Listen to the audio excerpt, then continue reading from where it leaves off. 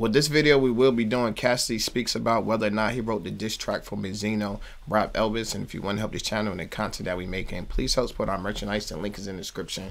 If you didn't hit the like button, make sure you hit the like button. Try and get the channel to grow. And the only way we're going to do this if you like, share, and comment on the content. So without further ado, let's get into this video.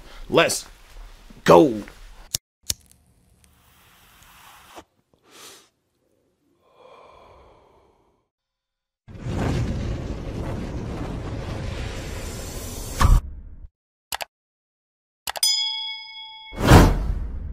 Chi, get the yayo. Get the yayo. Yo, Benzino, the zester. Okay there, guys, let's just get right into it. Give me about 3 minutes of your time. This shouldn't take that long. Already. As you guys know, Benzino, he went at Eminem, and everybody's been saying that he's got a ghostwriter, and we know who it is. Everybody been saying it's the borrower of bars himself. Oh, Mr. Cassidy. Okay. Now, one of you all was in my comments on my last video. You all said, hey, go check out Piper Williams. He talked to Cassidy, and Cassidy said this and this and such and such and such and such. So that's what I'm going to be playing with you all today. Actually, I like somebody actually coming with receipts, because I was seeing that a lot in my comment section. Cassidy wrote it. When Cassidy was coming up, I listened to all Cassidy stuff. And when you go through that and you hear someone else bars, you could kind of hear that person in them. I knew Cassidy had nothing to do with that song. Not only that, Cassidy hasn't had a hot pen in a while, so there's no reason to go get Cassidy. When there's so many new ghostwriters that's out right now, you wouldn't have to go back to that, because he got an older flow. You would want a newer flow that matched today's generation. You wouldn't go for that. It didn't even make sense. All the credit goes to this guy right here. I'm going to put him up on the screen. This is his channel. You can go check him out. I'm going to play maybe about a minute and a half about what he said that Cassidy said regarding him and ghostwriting for Benzino. He kind of put it all the way out there. So that's what it is. I want to know what you all think. I won't be back after the play the clip. I'm going to end it right there so you guys can simmer on what you hear. And I want to know in the comments what you all think, and do you all think it's legit? I did watch a few of his videos. I watched 2 of his videos. The guy seemed very down to earth, a funny dude. All right, for people that don't know who Piper Boy is connected to battle rap. He blogs on battle rap, all the contests and stuff they have. So he blogs on battle rap, so he knows the battle rappers. Cassidy is a battle rapper who be on Smack.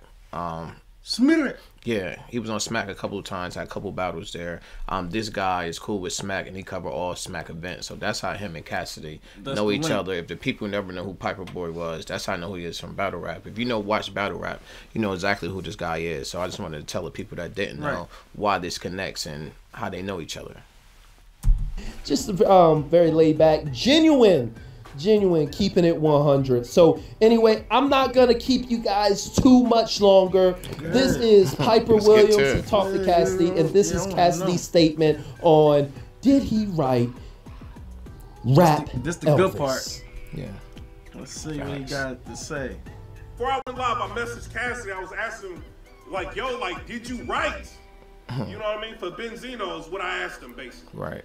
You know, and he messaged me back. It was like later on, he was like, yo, I seen like what you put out. You know, and I know, Cassidy, you kind of letting it all, everybody talk right now. Your name buzzing. Right. You doing them interviews. Name buzzing. You got your name buzzing. Now this. Right. You know, that everybody know you don't like Eminem. You wanted to battle Eminem. Facts. They know that.